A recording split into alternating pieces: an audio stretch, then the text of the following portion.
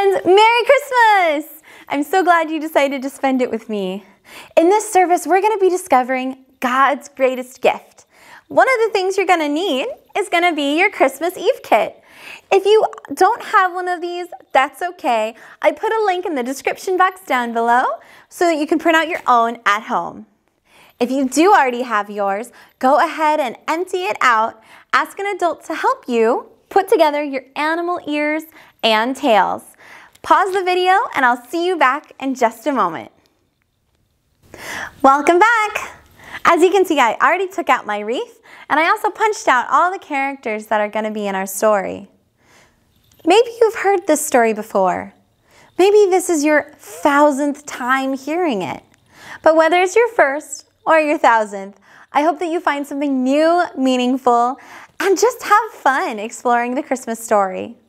We're going to be exploring it by making a craft, putting on costumes, and also praising God through song and dance. If you haven't already, you can click the link in the description box down below to watch all my tutorials for all the songs that we're going to be doing in this service. And speaking of songs, it's going to be time for our first song, Joy to the World. We're going to do 2 verses, but before that, I'm going to need to clear some space, and then I'll see you in just a moment.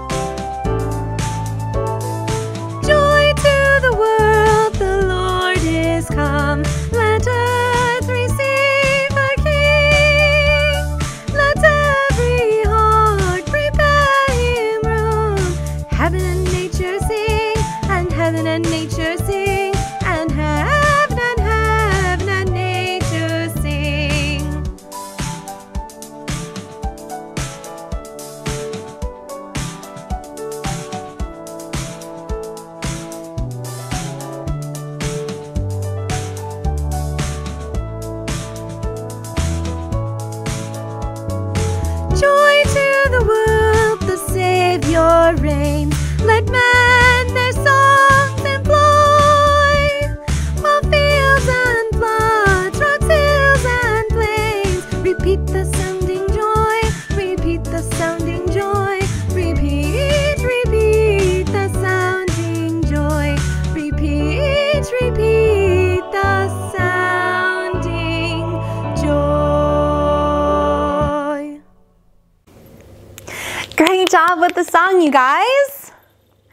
Our story tonight is a real story, and it really happened to real people, except that it happened about 2,000 years ago, which is before Santa Claus or his reindeer. Our story starts with a girl named Mary. Now, Mary was about 14 or 15 years old, and this was happening on an ordinary day. And she was going around doing her chores. And you know what? Let's play a quick game of charades. I'll act out her chore. You guess what it is. Ready? Good job. It's sweeping the floor. All right. How about this one?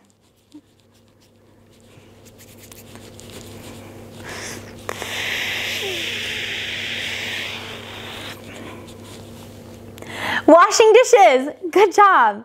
Now this last one might be a little tricky.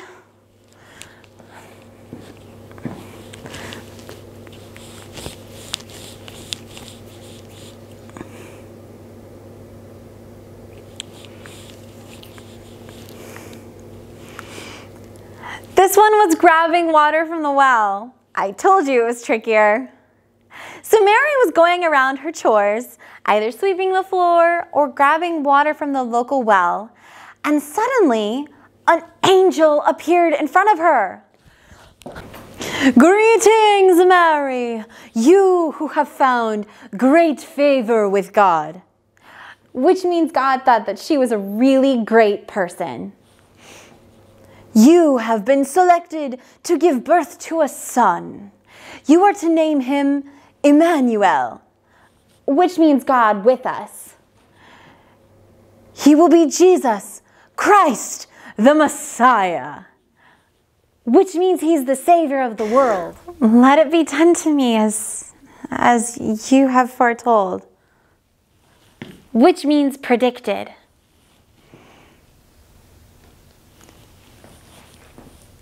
Can you imagine being in Mary's place? You are having a regular, ordinary day, and suddenly an angel appears to you and tells you you're going to give birth to a son. And not just any son, the Savior of the world. And I'm sure Mary was at a loss. She didn't know what to do. She wasn't even married yet. But she did trust in God. And she trusted in God so much that she knew no matter what happened, God was going to work it for her good. In this next song, I invite you to just watch and think about how you might have reacted if you were in Mary's place.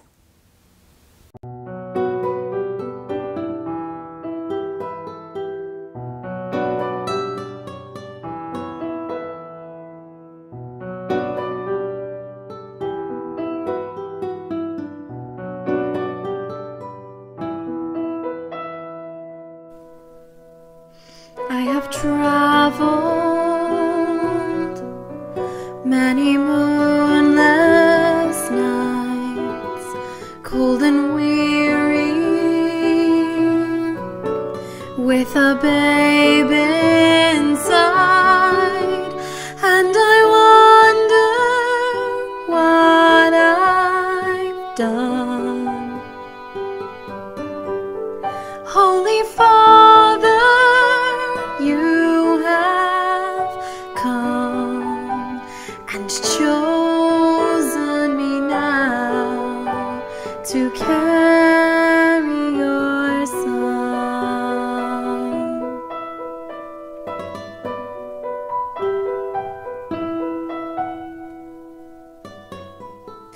I am waiting in a silent prayer. I am frightened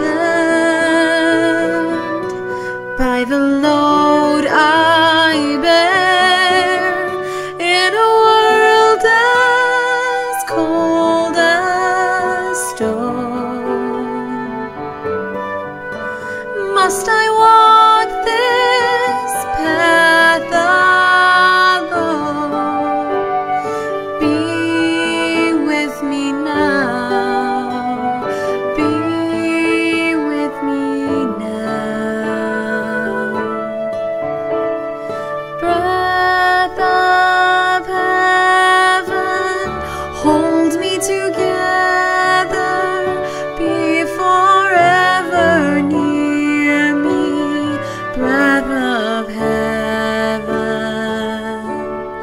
breath of heaven, lighten my darkness, pour over me your holiness, for you are holy. Breath of heaven.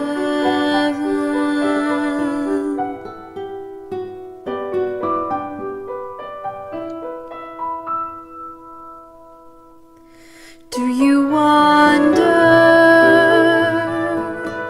as you watch my face if a wiser one should have had my place?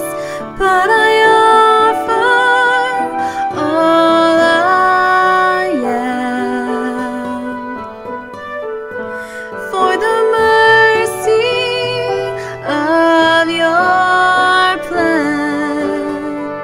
Help me be strong. Help me be. Help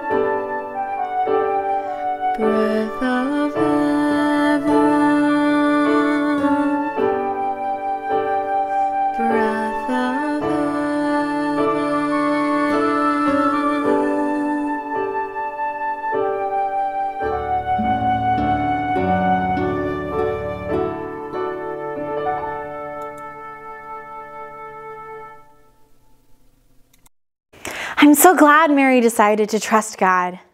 And you know, whenever we're afraid or we don't know what to do, we just have to think of Mary. And she helps to remind us that whenever we're feeling that way, we can pray to God and ask for His help. The next character in our story is a man named Joseph. And Joseph was very special to Mary. He was going to be her future husband. And he got really nervous when he saw that Mary was pregnant. He knew that the rest of the villagers wouldn't understand, and he was terrified for her. So he had made it up in his mind that he wasn't going to marry her, but he was going to send her away to another village to start over. But the night after he decided this, he had a dream. And in that dream, he was visited by the angel. Now, to see the angel, we all have to first go to sleep. Joseph, Joseph, do not be afraid to take Mary as your wife, for the son she will bear is conceived by the Spirit of God. He is going to be the Messiah, the one who will save all people. Joseph dreamed about an angel.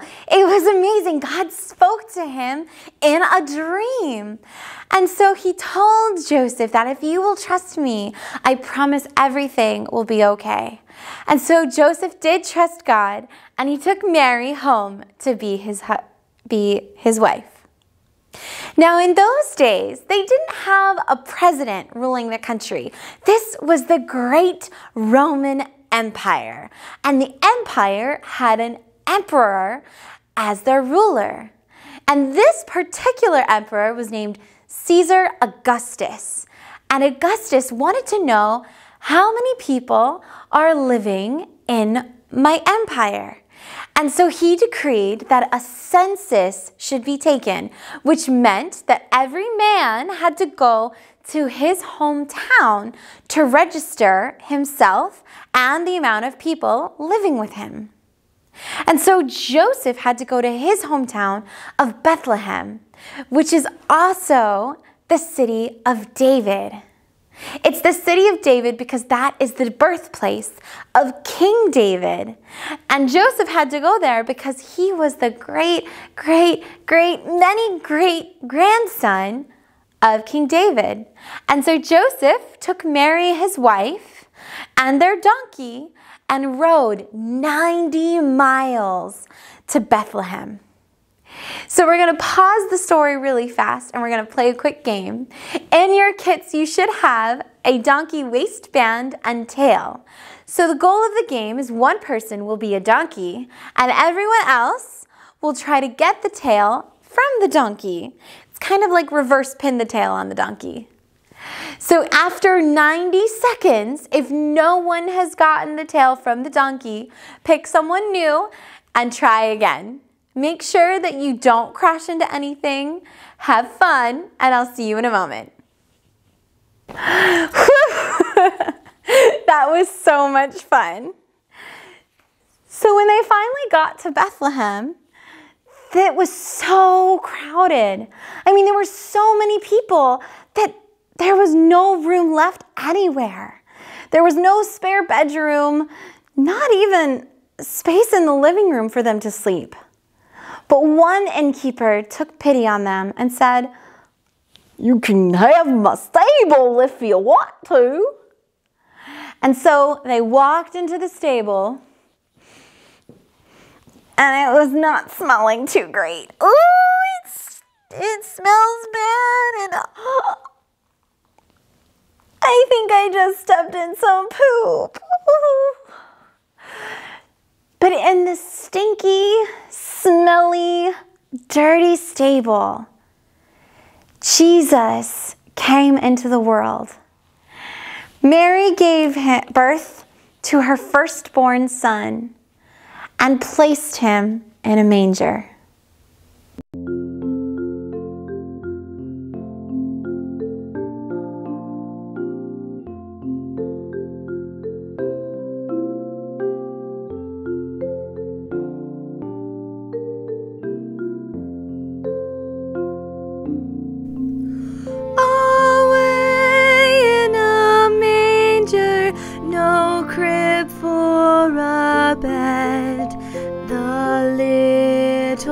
Lord Jesus lay down his sweet head.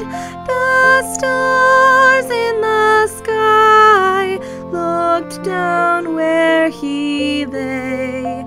The little Lord Jesus asleep on the hay.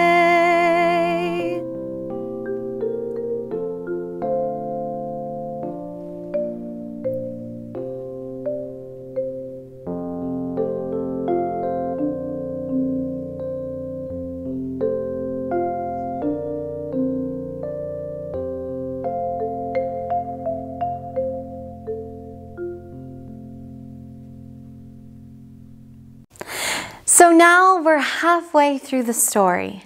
So we have Mary and Joseph, baby Jesus, and one of the animals they may have found inside the stable. Just outside of Bethlehem, there were these beautiful wide open fields full of delicious grass. And that is where all the shepherds would take their flock. And shepherds tend to care for what kind of animal? Right, they care for sheep. So we're going to pause and play another game called Shepherd Says. Now, if you know how to play Simon Says, then you'll know how to play this game. So he or she will tell his flock, Shepherd says, clap your hands. So everyone then should clap their hands. But if he or she says, touch your head, don't touch your head because he or she did not say, Shepherd says. So go ahead and pause the video and I'll see you in just a moment. How'd we do? Are we good listeners? Well, while the shepherds were keeping watch over their flock at night, yet another angel appeared, and the shepherds were terrified. But the angel said to them, do not be afraid, for I bring you good news of great joy, which shall be for all the people.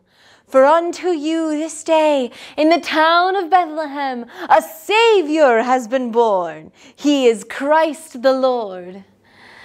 This will be your sign. You will find him wrapped in cloths and lying in a manger.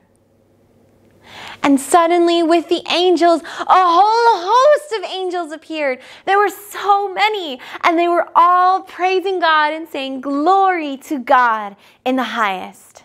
So let's be like the angels and sing our next song, Angels We Have Heard on High.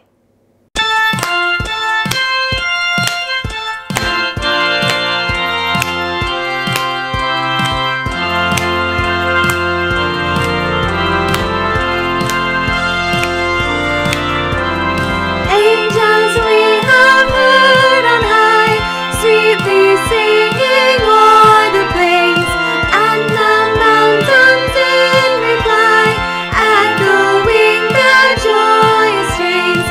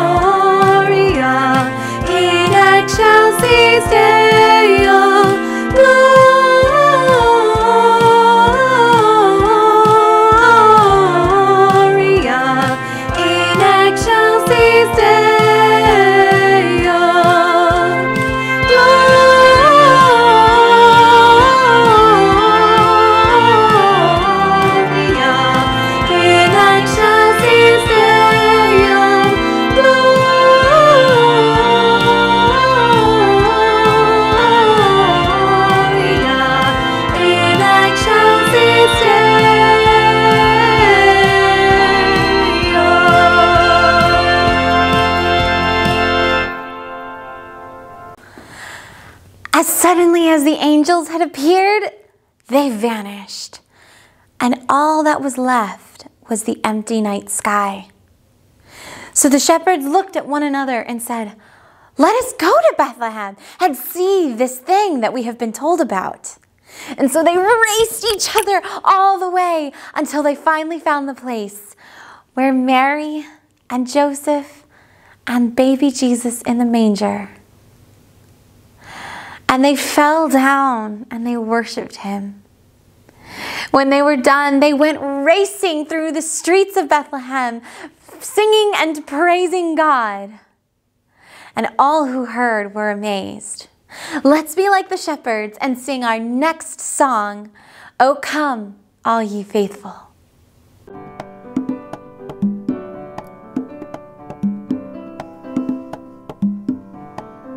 O come, all ye faithful, joyful and triumphant. O come ye to Bethlehem. Come and behold him, born the King of angels. O come, let us adore him. O come, let us adore him. Oh, come, let us adore him, Christ the Lord.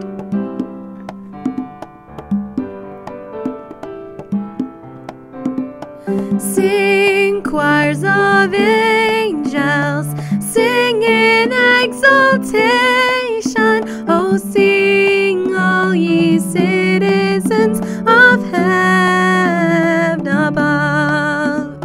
Glory to God, all glory in the highest. Oh, come, let us adore him. Oh, come, let us adore him. Oh, come, let us adore him, Christ the Lord.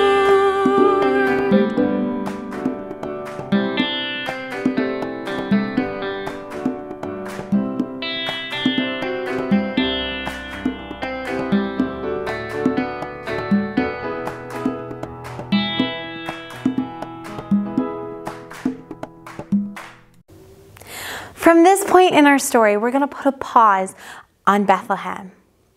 Now, while Jesus was being formed and then when he was born, there was a star that appeared. Now, this star wasn't twinkle, twinkle, little star.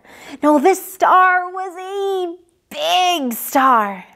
It was so huge and so bright that you could see it not only at nighttime, but also during the day.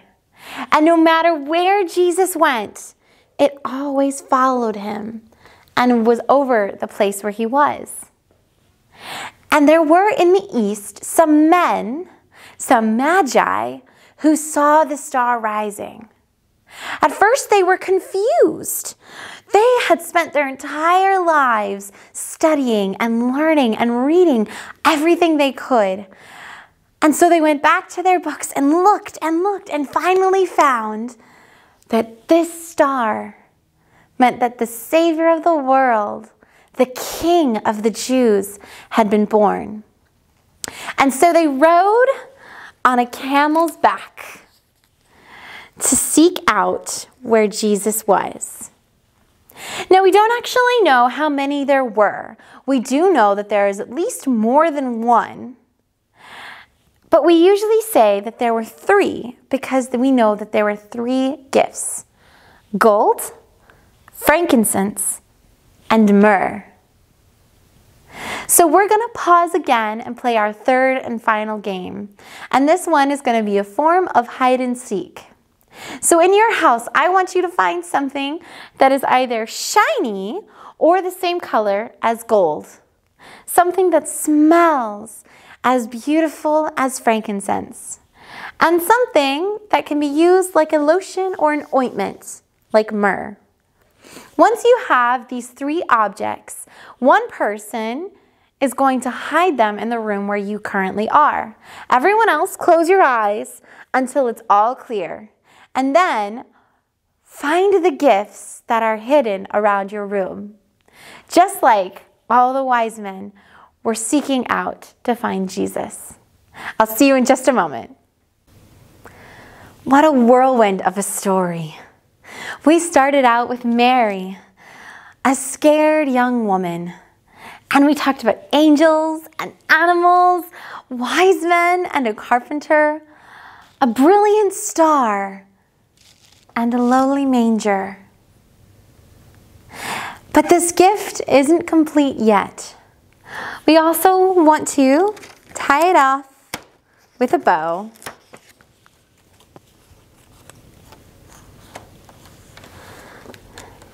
And add a label to it. Now this label is interesting because it doesn't say who it's to.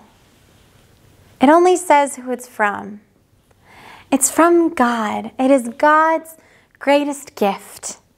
Jesus was God's greatest gift to you, to me, and the entire world. And the Bible says that Mary took all of these experiences. She gathered them up and treasured them in her heart.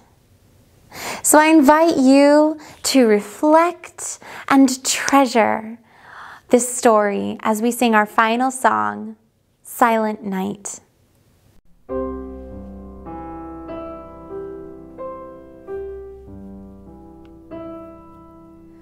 Silent night, holy night, all is calm, all is bright, round yon virgin, mother and child.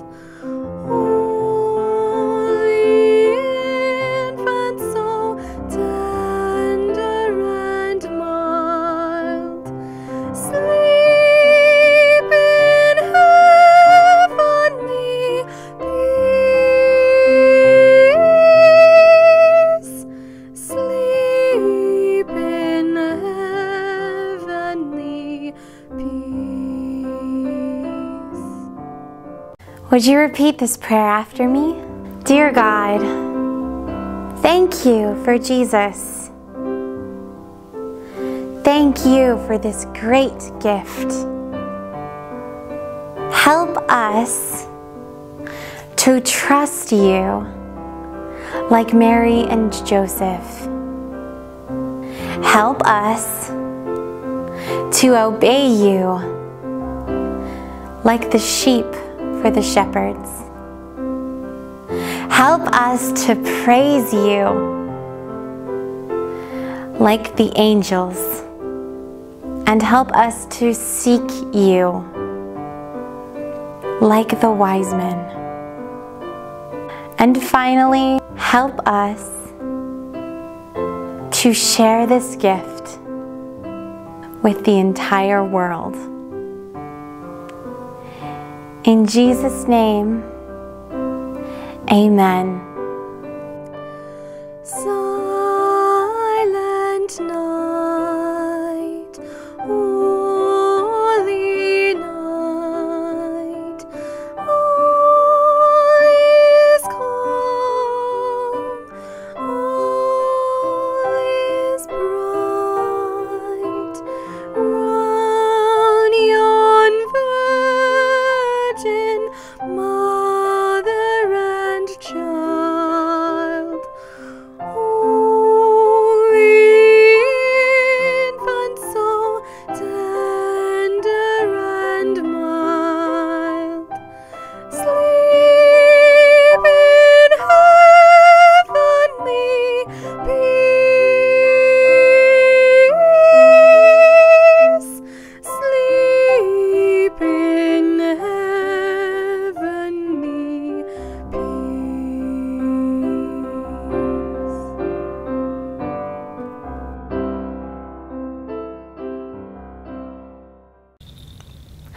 Well, friends, thank you so much for spending part of your Christmas with me. I hope you enjoyed this telling of the Christmas story, whether it was your first time or your 1000th time hearing it.